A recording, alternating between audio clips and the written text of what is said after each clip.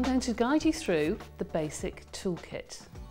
It's in a wonderful carry case, easy for you to transport to all of your craft sessions. And I'm going to guide you through every single tool. We're going to start off with something that's really useful when you go to your craft clubs. This is a storage kit, a little storage box with clickable openings that you can keep all your crimp beads. As you can see, we all use those here.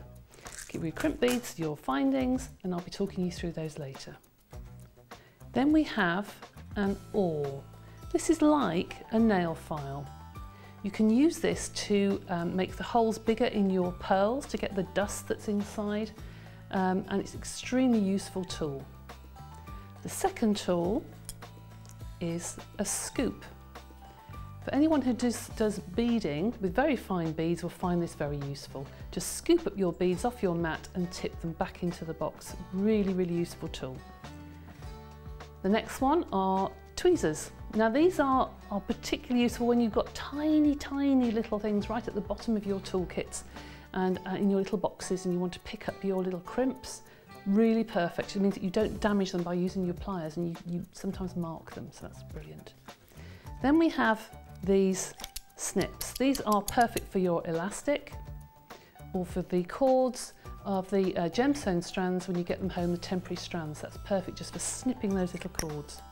Then we move on to the important part of the kit. We move on to the proper tools that you will use all the time. These are round nose pliers. They are called round nose because of the shape, obviously. You can make graduating coils that you can cut into various size jump rings. Perfect for doing your ear wires, and you'll see me use those a lot throughout the demonstrations. Then you have these. These are flat nose, or sometimes called chain nose pliers. They are flat inside, no grooves at all. Try to avoid using pliers at all costs that have grooves inside because it marks your wires. And those are for keeping your wires neat and tidy, especially when you're doing things with jump rings. It just keeps them nice and firm. Right, the last one is your wire cutters. Please don't use these for anything more than a 1mm or 1.25 wire. If you're going to use something like a memory wire, please use the appropriate pliers because you will dent these. So you need a different type of plier. But for your first starter kit, these are perfect for all your threads, your ribbons, your elastic. It's perfect for any job that you will need during your jewellery making journey. And that is your toolkit.